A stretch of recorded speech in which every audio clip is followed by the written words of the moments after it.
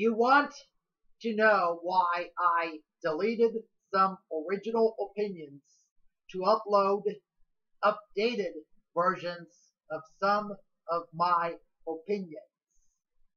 There are times that I spot grammar errors in my opinions.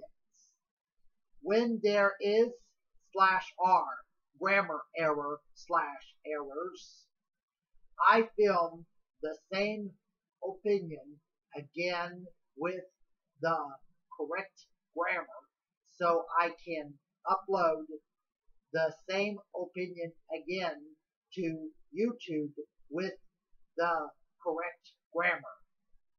Even though I am great with scavenger hunt, I always forget to spot grammar errors, and that proves that I am not a perfect person.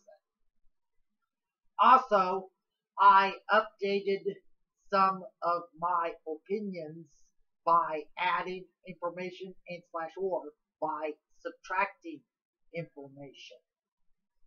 If those actions that I mentioned offend you, I am sorry, and I am hoping that you still are a fan of serious opinions.